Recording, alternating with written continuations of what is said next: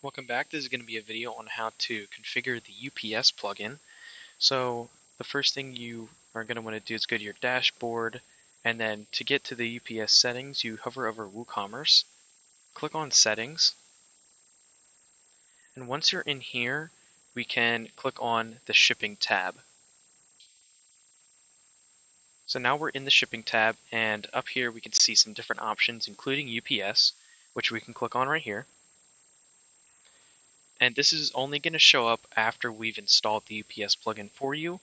Um, You have to inquire about installing it with us, or else you won't be able to get this, because you do have to pay for this, but we have it already, so we can install it for you. So definitely get into contact with us before this and have us install the UPS plugin for you.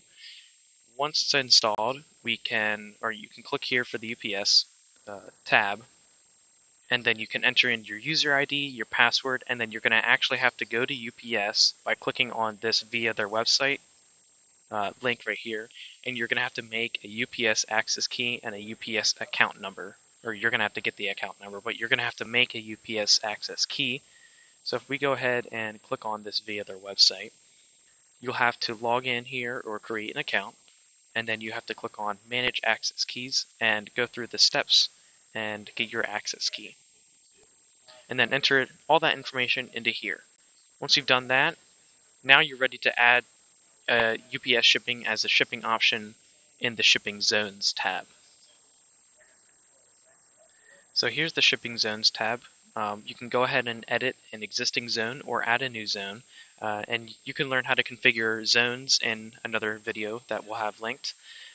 So once you click on Edit in your zone here, I'm going to go ahead and click on Add Shipping Method. I'm going to click from the drop down, and I'm going to select UPS. And now I'm going to go ahead and click Edit. So now there are a whole bunch of options in here that you can edit on this page. So you can change the title of the shipping. You can change if it's taxable or not. You want to enter in your city, postcode, and your country, so that way it knows where the package is going to be coming from, so it can calculate the correct amount for shipping. So you want to go ahead and enter the city, postcode, and country. Down here is all of the shipping options that you can then select. So all of these are in your UPS account. You can enable or disable them over here. There's a bunch of them that you can pick from. You can also change the label that it displays on the checkout page. So instead of saying 3-day select UPS, you can actually change this to whatever you'd like on the checkout page. The prices are going to be automatically calculated. That's why there's no price table here, but there is a price adjustment setting. So you are able to adjust the prices of each one of these. So if you want to knock off $5, you can do -5, and then whatever it calculates for this shipping option, it's going to knock off $5 from that shipping.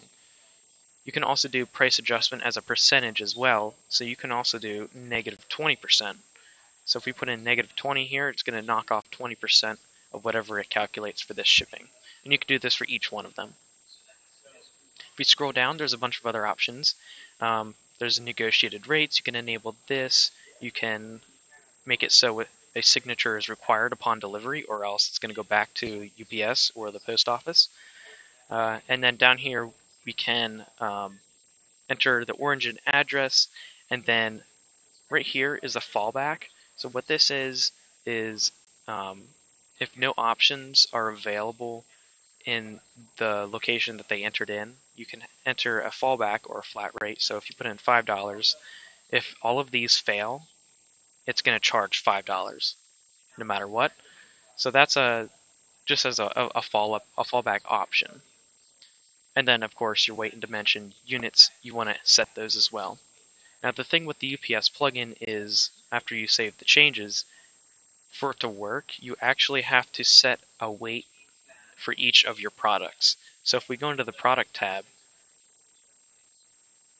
and we're going to go to the other product, I'm going to just edit this test product that we have, you actually have to set a weight for the product so it can calculate how much it's going to be to ship this. So you're going to scroll down to the product data section, and then you're going to click on shipping, and then you're going to have to enter in a weight. So let's say this is 5 pounds. This is required for UPS shipping options to show up. So now we've set this to 5 pounds. UPS is going to say, all right, this is 5 pounds, and it's going to calculate how far it's going to go, and then it's going to put in a price for shipping. And that's how the UPS plugin works. So if you have any other questions about the UPS plugin, go ahead and let us know, and we'll be happy to help. And thank you for watching.